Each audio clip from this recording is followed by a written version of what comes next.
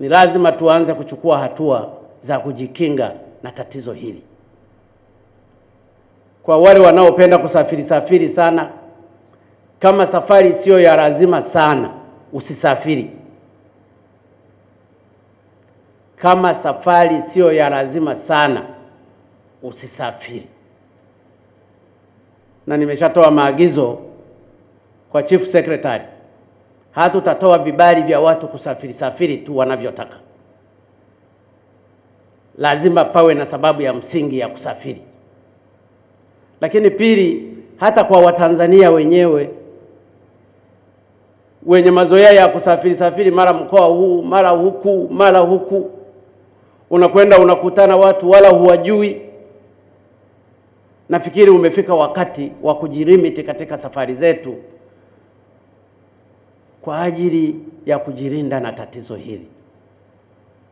Tatizo hili ndugu zangu lipo na tusipuuze. Zile tahadhari tunazopewa tusizipuuze.